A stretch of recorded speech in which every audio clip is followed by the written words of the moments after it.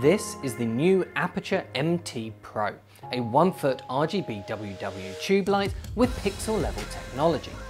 Now this is Aputure's first tube light. Their sub-brand Amaran have had some tubes, the fantastic T2C and T4C, but this is an Aputure product, not an Amaran product. So despite being the smallest of all three of those tubes, it is actually the most professional of the bunch by a long way. Now I say this for a couple of different reasons. Firstly, it has a lot more control options. You get support for their Sidus-Link app, of course, which all Aputure and Amaran lights have now, but you also get wireless Lumen Radio CRMX support built into the light, which will mean these can be used much more easily on higher end productions where you've got multiple lights at once.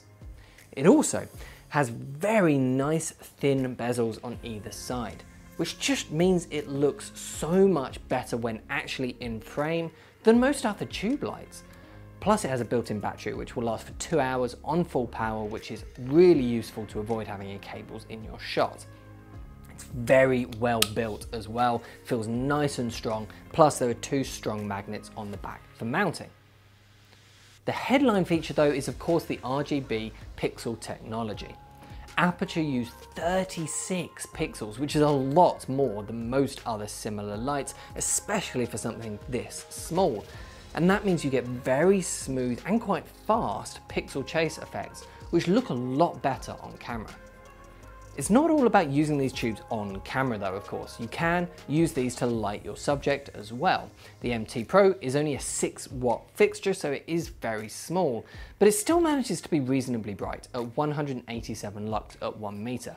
And color accuracy is okay as well, with an extended CRI of 96.3 and TLCI of 99. This is a really nicely designed tube light, which is no surprise, I guess. From Aputure, we've come to get used to that. I guess its biggest weakness right now would be that you can only get this one small size. And that does sort of limit this light right now. I guess essentially you have to use this a bit more like a higher end version of their little MC panel. You know, it's a small light for product photography or backlight in an interview or to hide in the background, for example. You're not going to do huge tube rigs with this because, you know, there's only the one size. For these to really take off in that kind of higher end work, they will need to have some longer ones as well. But I imagine that's going to come in time, and I'm very excited for when it does, because this is a great little light.